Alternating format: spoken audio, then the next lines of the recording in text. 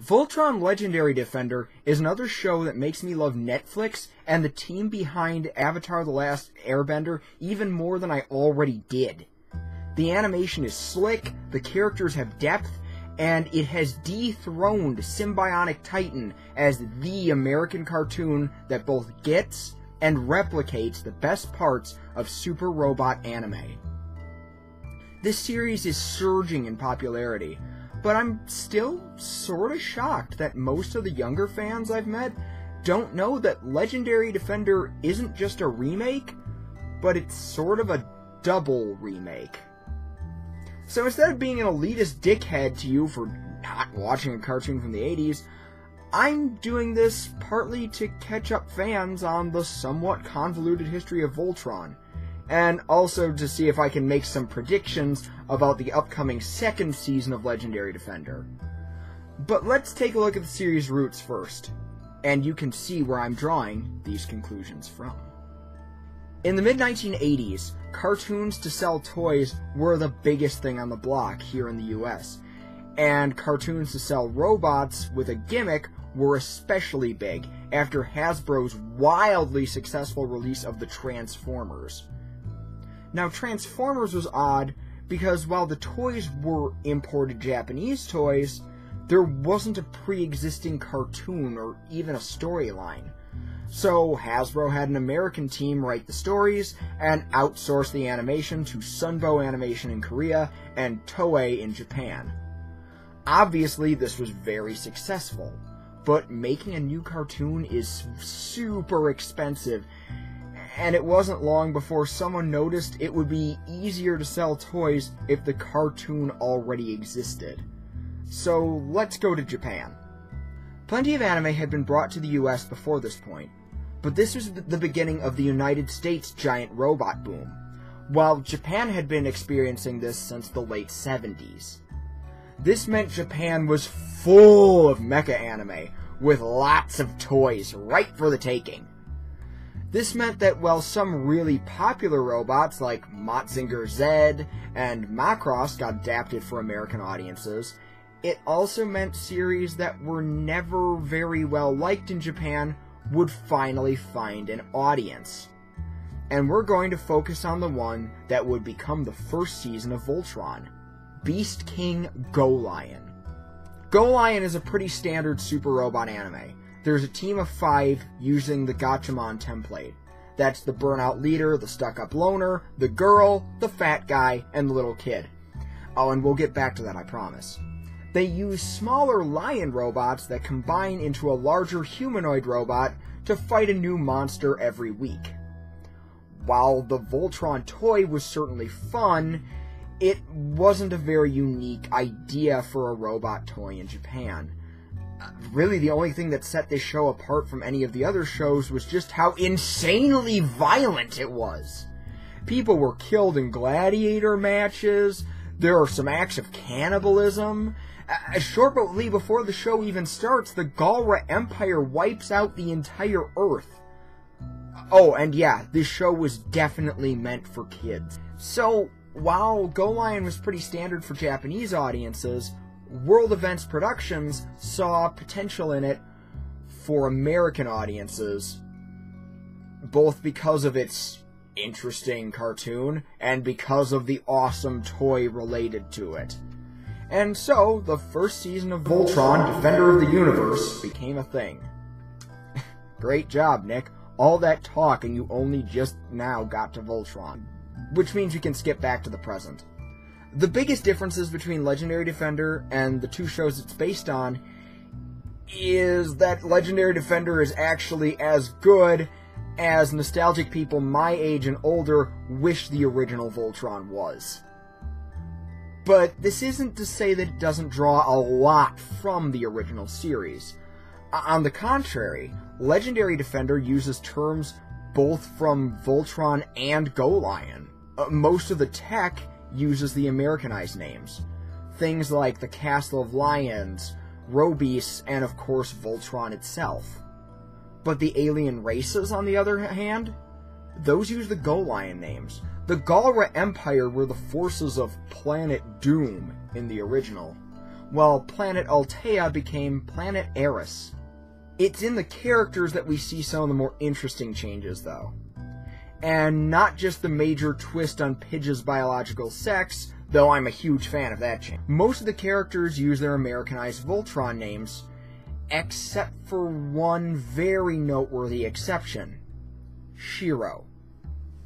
Technically, there's no character named Shiro in either of the original shows. Voltron has a fifth pilot in black named Sven, who in Go Lion was named Takashi Shirogane.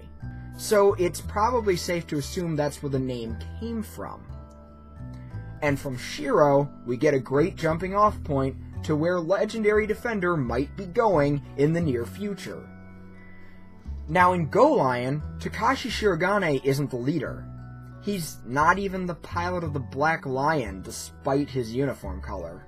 As the Blue Lion pilot, he's basically the Kamina of the group. In a show full of shallow characters, Takashi's defining trait is being the guy who died. The guy who died to inspire the team to get together, yes, but that's still really his one thing. Sven got off a little better in Voltron, since in Go Lion, Takashi has a brother, Ryo Shirogane.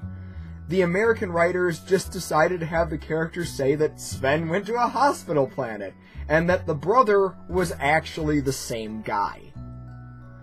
Although in Go Lion, Ryo also sacrificed himself to defeat the Galra Empire. So what does this mean for Shiro? Well, it could mean nothing. These are good writers. I wouldn't put it past them to troll old fans like me, holding my breath waiting for Shiro's next wrong step. That's how I spent most of the first season, actually. He even has a one-on-one with the witch Hagar, which is what sent Sven to the hospital planet. But I can't help but think poor Shiro is destined to die. Firstly, he's not just the leader. He's the only character everyone respects. Saving him is literally what brings the other four paladins together. He's the only one no one bickers with. He's the only one Pidge opened up to. He's the only one Keith aspires to be. Allura and Karan don't even talk down to him the way they do with the others. And by mecha anime tropes, that doesn't spell great things for him. The older brother dying is a tried and true anime trope.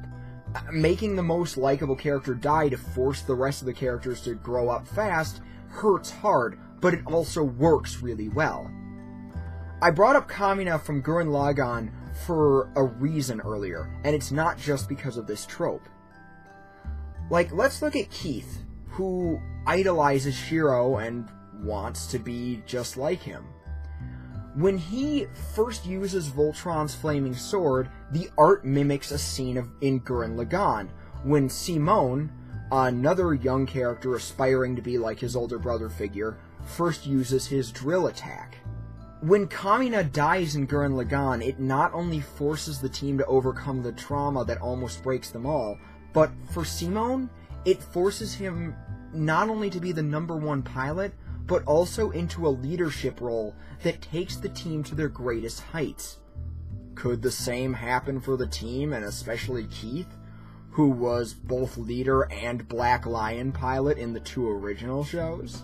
And before you think I'm overthinking this or taking this too far, you should know Gurren Lagann isn't the only show they reference that uses the brother who tragically dies trope. In the first episode, there's a little cameo when Lance, Hunk, and Pidge are sneaking out of the Galaxy Garrison base. See that guy right there? That's unmistakably Roy Fokker, the older brother figure from Macross. The granddaddy of characters who fell victim to this trope. For most American anime fans in the 80s, that was the first time they were exposed to that trope. The rest could just be restoring the status quo from the original series. Keith looking up to Shiro, and in serious need of the ability to look before leaping, would be forced to step up and become a leader. Keith wouldn't be able to keep leaping into danger, leaving the ace spot open, and since we've seen from the first episode, Lance really wants to be like Keith, so that would be his opening. Let's also talk about Power Rangers syndrome. While in Go Lion, the pilots' uniforms and casual clothes don't always match their lions, Legendary Defender seems to enjoy making everyone match. I'm not sure how well this is going to work, since the bond with the lions in the new series is played more like a psychic mystic kind of thing, and not just driving a robot, and it's also true that Lance only has eyes for the blue lion. But on the other hand, Keith wears an awful lot of black. And while he always has that black shirt, a leader at heart, he takes the red coat off quite a bit. The Red Lion didn't even react to him the first time they met. It took till he was in actual danger. Similarly, as soon as Zarkon took control of his Bayard again, Black Lion stopped listening to Shiro. An opening? Maybe. Maybe I'm reading too much into it. Last but not least, though, the original show filled the void left by the dead Sven, or Shirogane, with Princess Allura. She gets to step up and become the pilot of the Blue Lion. And we've already seen that this version of Allura is more than willing to put herself on the line when it comes to stopping the Galra. And she's wearing an awful lot of blue. So what do you think? Does history condemn Shiro to become #Voltron Kamina? Or am I stretching? Feel free to let me know in the comments, and if you like what I'm doing, please subscribe for more videos of geekery, and consider supporting my Patreon, which I will link to below. Till next time, this is Nick Izumi saying, keep on spockin' in the free world.